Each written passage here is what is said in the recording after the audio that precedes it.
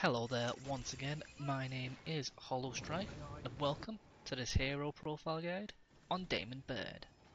I did want to do this video and my video for Lizzie Carmine much earlier, but when I have played both of these characters I realised a lot of skills were not quite working as expected, or I knew a bunch of changes would be coming, and man am I glad I waited. But enough of this long introduction, let's cover the sarcastic genius, Baird. Baird's role within Horde is to be an engineer, which is perfect as he has always been a Delta Squad's impromptu mechanic in previous games. Let's cover his skill cards now. And first up is Computer Nerd? All weapon lockers replenish ammo faster. I don't need friends. Precision hits cause bleeding damage whilst Baird's ultimate is ready. Healing headshot. Precision kills heal all fortifications. Spin to win. All MG sentries do increased damage. And drone birthday party. Killing downed enemies deals damage to surrounding enemies. This is a setup I choose to use in most Horde matches as Baird, but he does have other skill cards available, so I'll cover those too. Friend! Summoned DR1 causes bleeding damage. You can ignore the short range part of this card, it was recently removed with the most recent Horde changes. Also, if you choose to use this, use it in place of Bloody Support, as these two cards contradict each other. Special Delivery. DB weapons cause extra damage to wounded enemies. Not a bad skill card if you prefer the M-bar or use lots of shot grenades. Quantum Mechanics. Increased team score. This is for those of you who are going for leaderboard ranking. The Duelist. Self-explanatory. Less damage taken when that chrome dome gets slapped about. Friendly Fireworks. Increased damage with grenade tags. Tag grenades will do more damage, pairs well with experimental weapons when you use shot grenades. Under Pressure. Repair faster when enemies are within 10 meters of you. Self-explanatory, use it only if you don't plan on making use of Precision Repair's skill card. Robo-Doctor. Repair faster when doing long repairs. Again, don't use if you're going to make use of the Precision Repair's skill card. Spray and Pray. Reduce recoil when using the Enforcer. If you prefer to use the Enforcer, then you can also use this skill card. It does have good synergy with experimental weaponry, but would be better used in Escape. Rocketman. Heavy weapon damage resistance.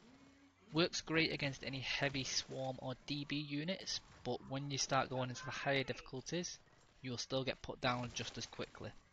Only use on lower difficulties or if you have a gap in your cards. Lastly, Lucky Shot.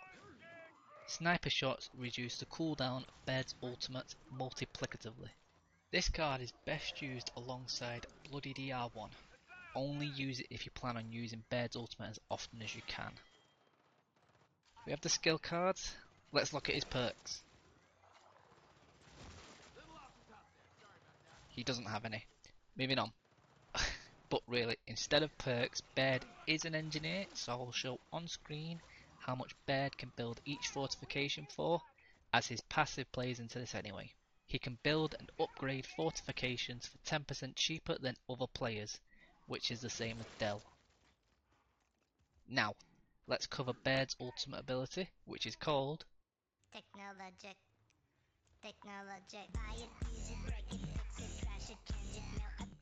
I can't help but do this every single time for these ultimate abilities. Anyway, Baird will summon a DR1 unit wielding a tri-shot that will taunt and attack enemies within a 10 meter radius. The DR1 lasts for 40 seconds and has a base cooldown of 5 minutes. Baird used to get a lot of more benefits from never using his ultimate, but now you can choose to summon your robotic elder brother or not, and make use of either of his bleed skill cards. I have done a full game making use of both of them, and they both now have a place in Baird's arsenal. In my opinion, Bloody Support is better in the earlier waves before enemies get too tanky, but Bloody DR1 is good in later waves when you need some extra firepower and someone to tank for you. But who does Baird play well with? Since you are the engineer, your team will be relying on you to build a good base, and if you have Jack on your team, he'll be able to help you generate more energy for you to build even more. Other than that, Dell would also be a good partner for Baird. Use Dell as your team's engineer and have Baird be a sniper with his precision repairs skill card equipped to get free repairs on Dell's cheap fortifications. It is an amazing combo, but hard to pull off as teams with randoms will want either Baird or Dell. Try it in a private horde match with friends though. The last thing to cover before we leave this witty mastermind behind are the skins you have available for Baird. First up is Golden Brainiac, which is the one I choose to use. He has his youth back and it's shiny. What's not to love about it? You also have Damn Those Pesky Kids, Adam Phoenix lookalike, and the Sexy 8 Ball. Thank you once again for watching my hero profile guide on Damon Baird. It does mean a lot when you make it this far through the video, so if you enjoyed this, hit that like button and subscribe to see when I next upload. Speaking of which, I will have another video going live tomorrow which will be covering all the changes the Coalition made to Horde mode for Operation 3. I'm only making that one because it has affected some of the guides I've previously made, as a lot of the information in those videos is now out of date, so stay tuned for that tomorrow. Like you've probably heard many times now though, stay indoors, stay safe, keep watching this space for my next upload.